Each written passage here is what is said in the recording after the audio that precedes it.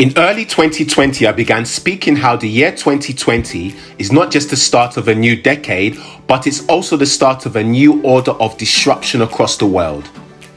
The Renaissance is a period in European history marking a transition from the Middle Ages to modern territory and covering the 15th and 16th centuries. The era of creative distinction is the aeon which started from 2017 and will lead into the 2040s, which will see an unprecedented transformation and exponential growth of AI and technology. ChatGPT-4 was officially announced on March 13th, 2023.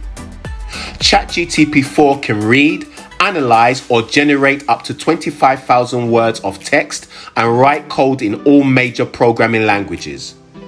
It can also solve difficult problems with greater accuracy thanks to its broader general knowledge and problem-solving abilities. Some of the World Economic Forum top skills of the future include analytical thinking and innovation, active learning and learning strategies, complex problem solving, critical thinking and analysis, creativity, originality and initiative. Can you see the correlation between the skills of ChatGPT-4 and the skills of the future, which has already started? It's my belief by 2035, we will see AI so developed that 1. AI will be in business with each other, trading goods and services. 2. AI will be trading with humans, goods and services in real time.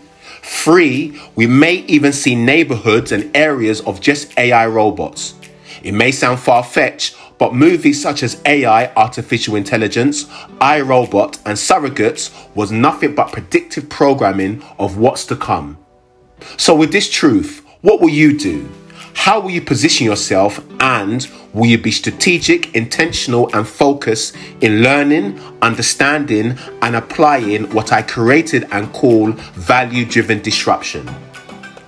In this era of creative distinction, it's now human, natural intelligence versus AI, artificial intelligence, to see who can create disruptive value at speed.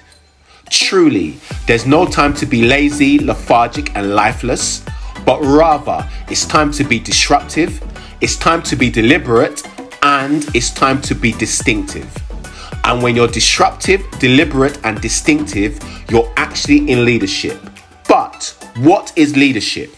Leadership isn't about age, but rather leadership is about influence, impact, and inspiration.